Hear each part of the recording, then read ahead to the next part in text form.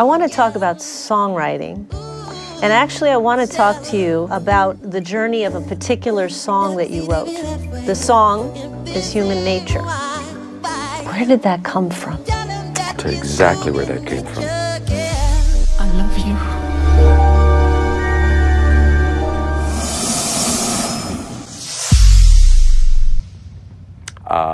you. Toto was in the studio mixing our 4th album. Which was called? Toto 4. Okay. Creatively enough. Anyway, I wanted to stop by and visit my daughter, who was around 4 or 5 years old at the time. She had gotten home from school. I wanted to stop by and say hello to her at her mom's house before I went to the studio and met the guys, and my daughter Heather was very upset. She had had a real rough day at school. She had fallen off the slide, and a boy came up and hit her. And she was asked me why the boy came up and hit her. Trying to figure out how to explain to a 5-year-old that, you know, he probably liked her in some way or just wanted to get her attention. And anyway, just the title Human Nature, kind of the thought of human nature came, trying to explain human nature to a kid, you know, when she says why, you know. And I went to the studio. The guys were, that night, they were in the booth mixing the song Africa. And I went out to the studio where the piano was, and one sitting. Wow. And then John Bettis came and rewrote the verse lyrics. I see. But the chorus and the chorus lyrics and all that, and pretty much the structure of the song came out. The first chords I wrote were...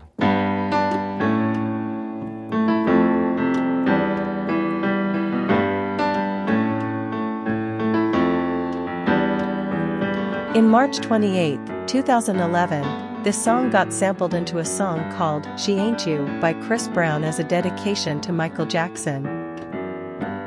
The song was also sampled in the 1993 song Right Here, Human Nature by the R&B girl group SWV, which was from the soundtrack to the 1993 blockbuster film Free Willy, which also had Michael Jackson's song Will You Be There?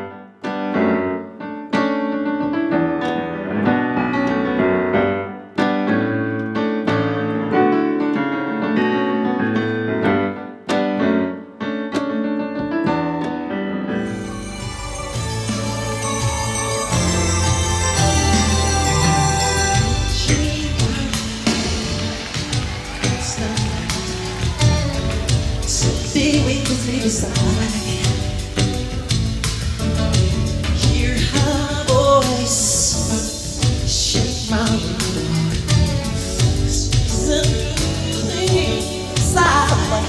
How did that song get to Michael Jackson?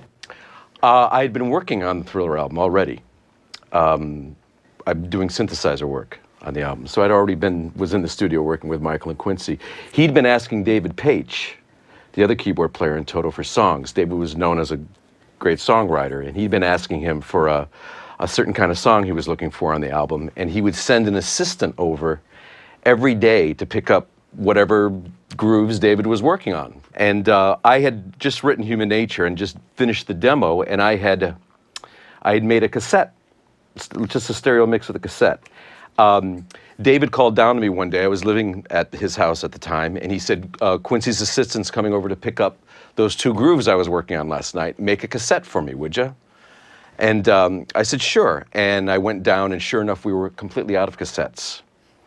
So I took that cassette that I just made of my song Human Nature, and I changed the labels. I fast-forwarded it, and I recorded David's stuff on the A side so that it would look like it was the first thing you would hear when you put in the cassette.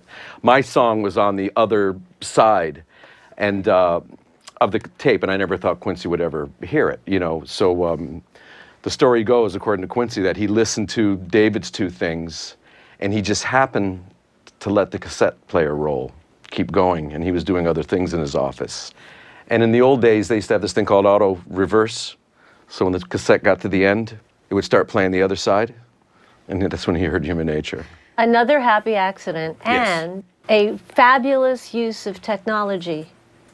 Because if it wasn't for that technology... Tell me about it.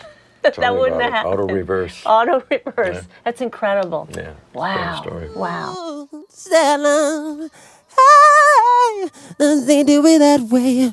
And they say why? Oh, why? Da da da da da da da da. Does he do it that way?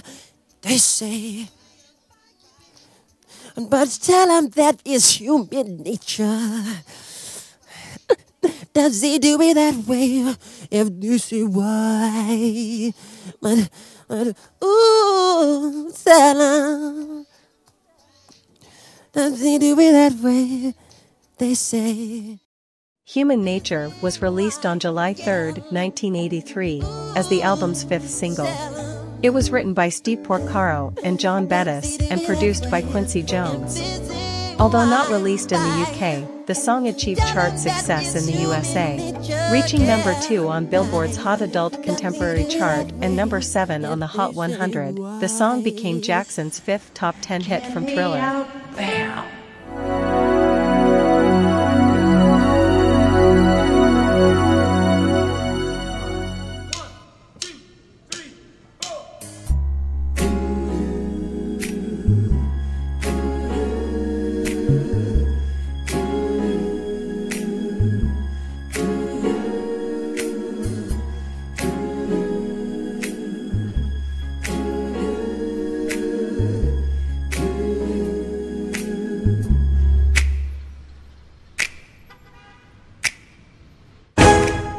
Because I just can't stop.